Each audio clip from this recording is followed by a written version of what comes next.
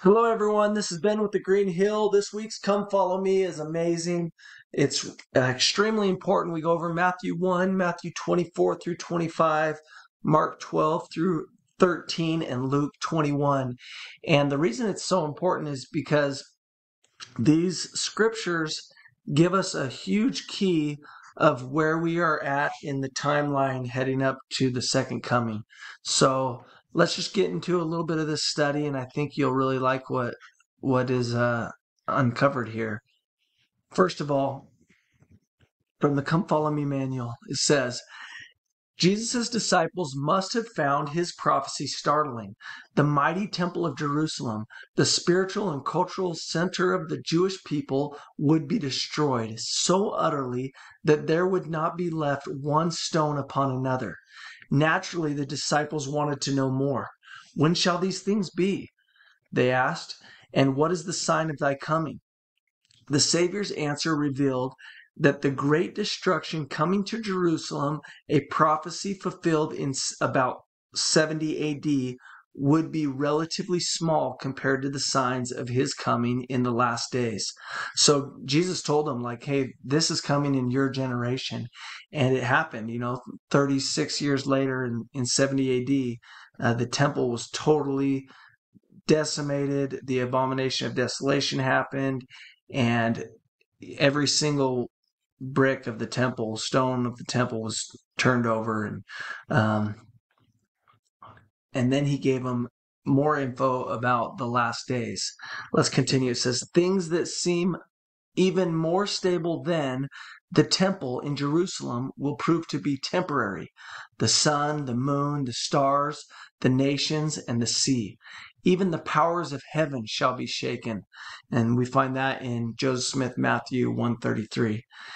So if we are spiritually aware, this commotion can teach us to put our trust in something truly permanent. As Jesus promised, heaven and earth shall pass away, yet my words shall not pass away. And whoso treasureth up my word shall not be deceived. So let's treasure up a little bit of the word and try to find out some of the cool keys that Christ gives us here. First, what is Joseph Smith Matthew? Joseph Smith Matthew, it's located in the Pearl of Great Price. It is the Joseph Smith translation of the last verse of Matthew 23 and all of Matthew 24. And Joseph Smith's inspired version, revision, restore precious truths that had been lost. Verses 12 through 21, that refers to the destruction of Jerusalem that we just talked about it in 70 AD. And then verses 21 through 55 contain prophecies about our day, the last day.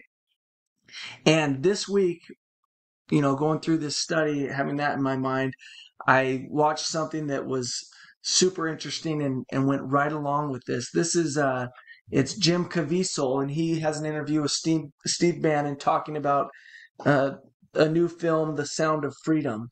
And Jim Caviezel, he is the star of like Count of Monte Cristo. He's awesome, and he in this new role is playing Tim Ballard and basically going through some of the recovery missions that Tim Ballard did.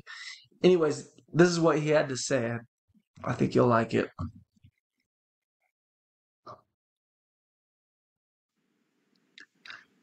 We're in I would say, an apocalyptic moment right now. I think of the words that Jesus talks about when people say, when is the end coming? And Jesus looks, why do you ask me for the signs of the times? You look at the clouds and you know it will rain, and so it does. Why do you ask me this? Can you not see what's going on? Can you not see that we don't have a country anymore? By definition, you have to have borders. We don't have a border. Why would you continue to listen to a media that's lying to you every day? A couple of years ago, I'm on talking about adrenochrome. You can't say that word. You cannot say anything bad on George Soros. Do you know that he owns many of these companies like the Daily Beast? Boy, they sure had their fun tearing me apart. I lost my agents. 17 years. and my other agent of 15 years, because they listened to them. You think you have a selection? Sorry, you think you know what the truth is. You don't. You have a selection. You're not free. And God wants you to be free. I'm talking about the God of Christ, Jesus, the beautiful picture that you have. Okay, so what's he saying here? He's basically saying, look, the signs of the times, like, we have need to make a movie about child trafficking. Is that not a sign enough that what time we're in? Like, what's on the horizon? That we have to open up people's eyes to something as terrible as child trafficking. Just this week with everything that's happening with Target, when our local grocery store and market is teaming up with Satanists. When in the kids section is filled with, pride propaganda, swimming suits that you have to tuck it and bind the breasts. I mean, my word, do we need more of a sign than this of where we're at? But so that we can be crystal clear, Christ does give us more of a sign. And this is found in Luke 21, and it's verses 24 through 26. We'll start, but let's go to the Joseph Smith translation of it. We read, "Now these things he spake." Jeez, it's not letting me scroll through the Joseph Smith translation. Okay, let's read the Joseph Smith translation of this. It is Luke 21, 24 through 26. It says, "Now these things he spake unto them concerning the destruction of Jerusalem. And then his disciples asked him, saying, Master, tell us concerning thy coming.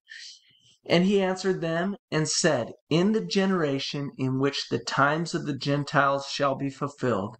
So that's what we need to remember. The time of the Gentiles shall be fulfilled.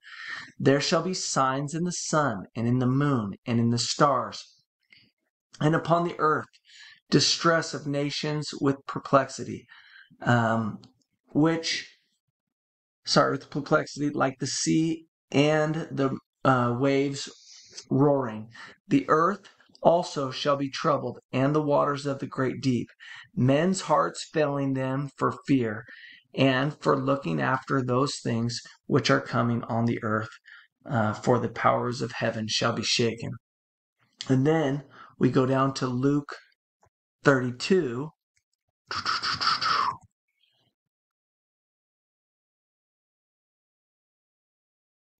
And there's another Joseph Smith translation, so let's pull that one up. "Verily I say unto you, this generation, the generation when the times of the Gentiles be fulfilled," so that's what we need to remember, right? The times of the Gentiles be fulfilled, "shall not pass away till all be fulfilled." So that generation, when the Gentiles, the time of the Gentiles is fulfilled, that generation will basically see everything. The problem is we don't quite know when the time of the Gentiles will be fulfilled. Fortunately for us, we have a Latter-day Prophet, and Joseph Smith is amazing. So, Joseph Smith in D&C 45 received revelation from the Lord about when the time of the Gentiles is fulfilled. And that's important because that marks for us the generation that will see the end of all things. So let's go to D&C chapter 45. First clue is in verses 24 through 25. It says, "And I have told you concerning Jerusalem, that when that day shall come, shall the remnant be scattered among all nations." So the Jews are scattered among all nations, "but they shall be gathered again but they shall remain until the time of the Gentiles be fulfilled. So when the Jews are gathered again, starting to be gathered again to Jerusalem, that is the time of the Gentiles being fulfilled. Now, Gentiles being fulfilled doesn't mean the time of the Gentiles is over. The time of the Gentiles began with, Peter starting the missionary work to the Gentile nations. It continued. And then when Moroni came to Joseph Smith, he told him shortly the time of the Gentiles will be fulfilled. Here's a clue of when that fulfillment is. That's when the Jews start returning to Jerusalem. In 1917, the Jews reclaim Israel. And then in 1967, the Six-Day War, Israel is able to conquer Jerusalem and bring that into their Israel nation. So from 1917 to 1967, that is the time when the Jews are returning to Jerusalem and to Israel. And that's the clue Christ gives us right here of when the time of the Gentiles is fulfilled. Fulfilled isn't finished. Finished would be at Armageddon when the Gentiles are destroyed in the huge battle there. That would be finished. This is fulfilled. It's two different things. For a second testimony, Christ gives us another clue, and that would be in D&C 45:28 through 30. It says, "And when the time of the Gentiles is come in, a light shall break forth among them that sit in darkness." So that's, Joseph Smith receiving the fullness of the gospel. That's that light breaking in. "And it shall be the fullness of my gospel." So they receive the fullness of the gospel. "But they receive it not, for they perceive not the light, and they turn their hearts from me because of the precepts of men." So think of a time after we received the fullness that we rejected part of the fullness of the gospel. You might want to look at the end of the Doctrine and Covenants and the different declarations that were given. "And in that generation shall the times of the Gentiles be fulfilled." So that was in 1890. So our window for this generation is between 1890 and 1967. That generation will see the fullness of times. They'll see Christ coming to New Jerusalem and being crowned king there. And in fact, there's some really cool quotes, and I won't go into these. I'll actually put a link to Micah from Zion or Bust, has an awesome long paper on this about the time of the generation that's pointed out here. And basically Joseph Smith, he points to the rising generation after him. And Elder Bruce R. McConkie, he basically says, hey, look, we might not know the exact time, but as to the generation, yes, we can know that. And basically saying, like, we already know that, guys. It's pretty awesome. So I'll put a link to that paper. It's a great read or listen. Micah goes into depth about who this generation is. Ezra Taft Benson. See if I can pull this into view. Come on. He says, for nearly 6,000 years, God has held you in reserve to make your appearance in the final days before the second coming of the Lord. Every previous gospel dispensation has drifted into apostasy, but ours will not. God has saved for the final inning. Now, he says the final inning. President Nelson says we're in the bottom of the ninth. So President Nelson lets us know, like, hey, it's not even the final inning anymore. It's the bottom of the ninth. So God has saved for the final inning some of his strongest children who will help bear off the kingdom triumphantly. Make no mistake about it. You are a marked generation. So this was in 1979, and he let them know, like, hey, the generation has already been marked. We already know the generation that will see the end of all things. The problem is that generation is timing out. And so my thought was like, is there an instance that we know where, like, hey, time is running out on these things being fulfilled? And yes, in the Book of Mormon, Samuel gives a prophecy of, in 5 years, you'll see the sign, a day, a night, and a day with no darkness, that will be the sign of Christ's birth. And as they approach that time, the people are like, hello, it's past. You guys are wrong. And this sign's not happening.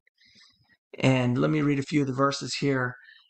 It says, but there were some who began to say that the time was past for the words to be fulfilled, which were spoken by Samuel the Lamanite.